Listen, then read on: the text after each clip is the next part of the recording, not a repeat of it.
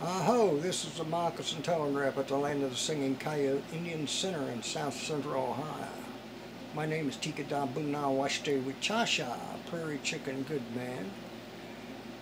I would like to point out a picture here. This is in southern Ohio, down by the Ohio River. I'm not going to give you the particular location of it, but it's in the Hahn and Turner site.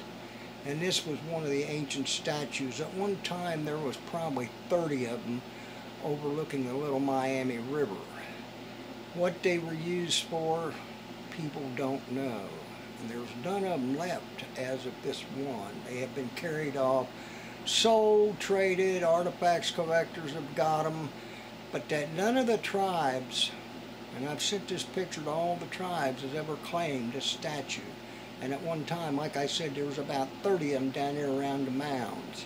Now, to the far left is a pyramid. And up at 7 Caves back in the late 1890s, there was 2 pyramids that were about 40 foot high, made of stone. Well, the white people, the Wachichus, they took them down and they made stone walks out of these 2 pyramids.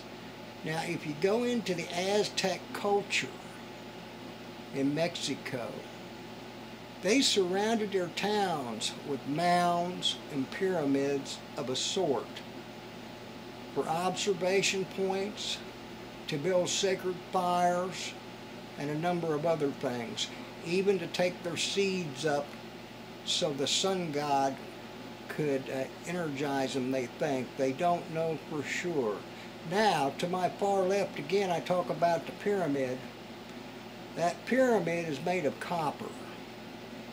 And it is an energy source and a healing source. Even today, on cable TV, they have a new ad on what they call Tommy Copper. It's for your knees, it's for your elbows, it's for running. It's got copper threads in it to heal you naturally. And that is what they state, that it heals you naturally. So back in the ancient days when they came up here and traded for copper up at the Great Lakes, they were using these for copper armbands, decorations. They probably did not know that these copper armbands and leg bands were also medicine that kept their joints and their leg joints from getting stiff and growing calcium, because they wore these a lot. They made many different designs that they wore around their neck as necklaces. They made copper beads. So this use of copper and the design of the pyramid has been going on ever since ancient people. Also, the stone carving here on the left, I forgot to say, it stands about 3.5 feet high.